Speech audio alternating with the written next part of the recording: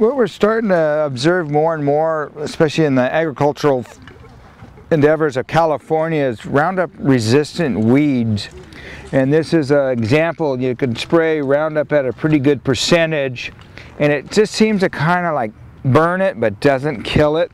This weed was actually sprayed 2.5 weeks ago with about a 3% solution, and probably the most opportune time. It wasn't stressed. It was not all the things that can go wrong, but yet you can see that it just kind of curls the leaves a little bit. I mean, obviously this one here is pretty dead, but it was small at the time.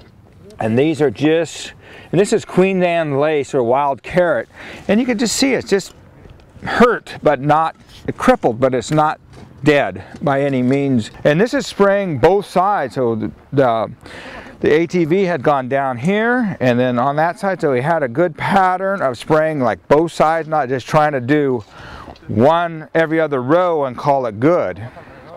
Here's some mare's tail right here. Again, it was sprayed all the same time. This is stunted, but now this is starting to take over and start to grow. So again, we're gonna dig these out.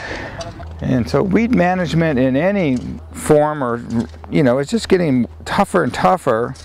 We hear of the horror stories in the San Joaquin Valley where there's resistance with certain weeds, whether it's a rye or mare's tail or willow herb or some of these weeds that just kind of grow right on through it like nothing's hit it. And now we're starting to see a little bit more of it up here on the North Coast as well.